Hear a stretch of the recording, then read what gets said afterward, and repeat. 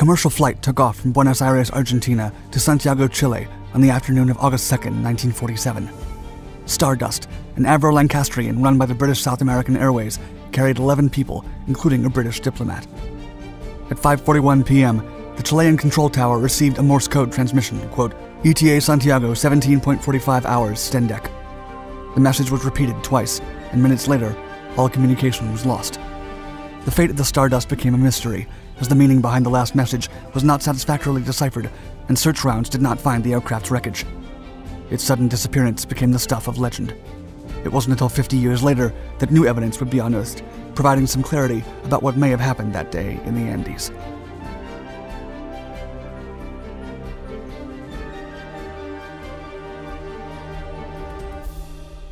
Repurposing aircraft. The Avro 691 Lancastrian was influenced by the Avro Lancaster heavy bomber. It was a Canadian and British passenger mail transport aircraft that flew in the 1940s and 50s, and its name came from the city of Lancaster in England. The Lancastrian was essentially the same aircraft as its bomber counterpart, but stripped of armament. Its gun turrets were replaced with streamlined metal fairings and a new nose section. In fact, the first batch of Lancastrians was converted directly from Lancaster bombers. Development started in 1943 when Canadian Victory Aircraft converted the first Lancaster bomber for civil transportation in conjunction with Trans-Canada Airlines. The model was a success, and 8 more were converted. They were powered by Packard-built Merlin 38 engines and featured a lengthened nose and tail. Their range was increased by fitting 2 400-gallon fuel tanks in what used to be the bomb bay. The new Lancastrians mostly covered the Montreal-Prestwick route. In 1945, 30 British-built Lancastrians were delivered to the British Overseas Airways Corporation. A demonstration flight in April proved the aircraft could fly 13,500 miles from England to New Zealand in a little over 3.5 days. The average speed was 220 miles per hour. Lancastrians were nimble and had a long range. They were also capable of carrying heavy loads. However, space was limited, as the original design accommodated the 7-person crew along the fuselage, while most of its load fitted in its 33-foot bomb bay. But the aircraft was more than qualified to carry mail and small groups of selected passengers. Starting in May of 1945, the Lancastrian served well in flights between England and Australia. The aircraft also played an important role during the Berlin airlift by transporting petrol. In total, 15 Lancastrians made 5,000 trips. In 1946, the first aircraft to make a scheduled flight from the recently renovated London Heathrow Airport was a Lancastrian, operated by the British South American Airways. Disappearance.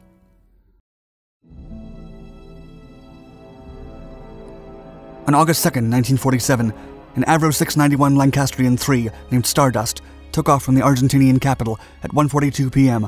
on its way to Santiago in Chile. The flight was uneventful until Dennis Harmer, the radio operator, sent a Morse code message at 5:41 p.m., just 4 minutes before it was set to arrive. Stardust was piloted by Royal Air Force pilot Captain Reginald Cook, First Officer Norman Hilton Cook, and Second Officer Donald Chethlin. All the officers had actual combat experience from World War II, and even flight attendant Iris Evans had previously served in the Women's Royal Navy Service as a Chief Petty Officer. The aircraft had initially taken off from London under BSAA Flight CS-59, and it was transporting 6 passengers and a crew of 5. The passengers included 5 men from Palestine, Switzerland, Germany, and England, one of them a diplomatic courier known as a Queen's Messenger. A woman from Germany, Marta Limpert, was the only person to have started the flight in London before switching to Stardust in Buenos Aires. But the plane never made it to Santiago, and Stardust vanished in thin air. Harmer's last radio message in Morse code spelled, quote, ETA Santiago 17.45 hours STENDEC. The operator at Santiago did not understand the last word and asked for clarification. It was sent again, identically. It was the last communication ever received from the aircraft or any of its passengers. Massive searches were carried out in the Andes by Argentine and Chilean rescue teams. Air Vice Marshal Don Bennett personally directed the 5-day search, and other pilots from British South American Airways joined in the intensive effort. But no trace of the aircraft or the people on board was found.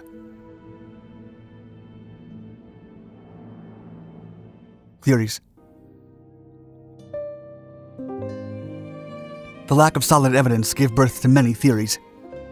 Some of them included rumors of sabotage, further emphasized by the subsequent disappearance of 2 more aircraft from the same airline.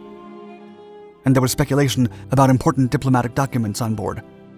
Another theory suggested that Stardust could have been taken or destroyed by a UFO, given its cryptic last message. But the truth remained concealed in the Andes glaciers for half a century. In 1998, 51 years after the incident, 2 mountaineers hiking at Mount Tupungato came across vestiges of Stardust wreckage: the Rolls-Royce Merlin engine, some metal pieces, and strands of cloth. The wreckage was found in the Tupungato Glacier at an altitude of 15,000 feet. The site was 50 miles east of Santiago, adding fuel to the speculations. 2 years later, the Argentine army launched an expedition to identify human remains and find clues about what could have caused the crash. It was a difficult task, as winter was approaching and there was the threat of altitude sickness.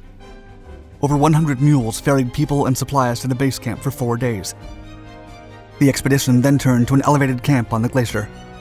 Several mules fell over the 4,500-meter pass. The expedition team finally reached the Tupungato Glacier, and the investigators only had 36 hours before they ran out of supplies. They found one of the main wheels with an intact, inflated tire, indicating that the landing gear should have been retracted.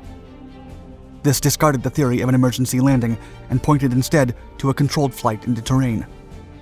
An engine was also found near its propeller. The damaged propeller indicated that the engine must have been functioning well at the time of the crash, while at near cruising speed. Human remains were also found. Scientists at Buenos Aires tried to identify their DNA, but not all the passengers left children. Some samples came from distant relatives, which increased the complexity of the task. There were no clues that provided definitive answers about the reasons behind the crash or why the wreckage was found 50 miles from Santiago. The most viable theory suggests that the meteorological conditions compelled the crew to fly close to its maximum altitude.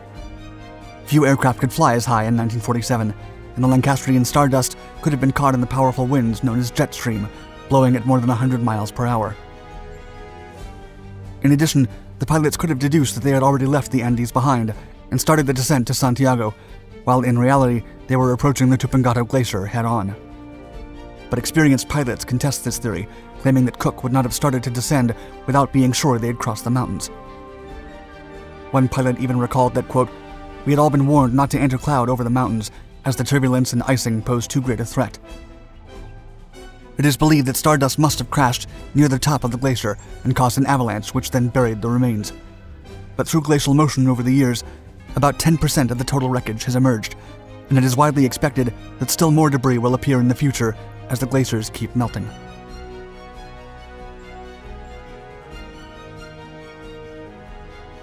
If you enjoyed this video, please give it a thumbs up, and let us know in the comments below if you have any theories about the meaning of that last transmission. Also, don't forget to subscribe for more content on anecdotes and mysteries from around the world.